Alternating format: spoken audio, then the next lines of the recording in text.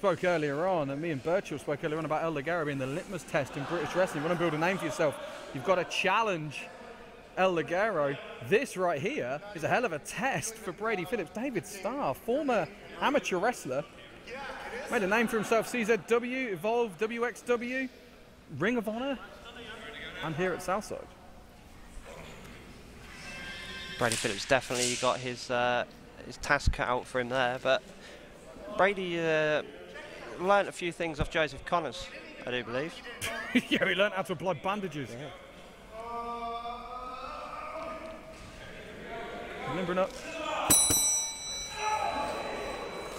Oh, what an introduction to David Starr for Brady Philips. You want to come and work in the biggest companies in the world, this is how you do it.